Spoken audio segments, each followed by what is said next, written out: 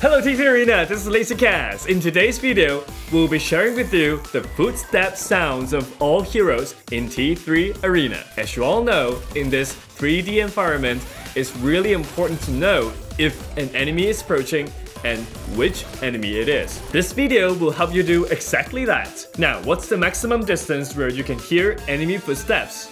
40 meters. The 40-meter radius is where you can start identifying enemies and prepare your counter strategy. What you do in this video is remember all footsteps from far away to right by your side. Now, without further ado, close your eyes, listen, and remember these footsteps.